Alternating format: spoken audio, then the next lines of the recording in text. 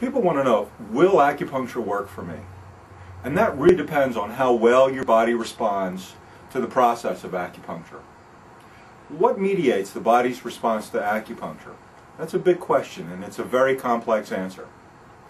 In many chemical reactions, there is a small, almost minute residual electrical charge.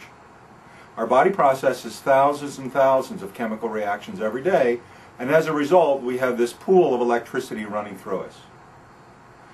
The body likes to balance itself. It's called homeostasis. It balances salts and sugars and hormones. It also naturally balances electricity. Blockages in electricity, or the distribution of electricity, can cause a loss of function of internal organs and pain in the musculoskeletal system. Acupuncture finds where the blockage is and allows the body to safely and gently correct it. Now, this can happen very quickly, and sometimes it can take repeated treatments.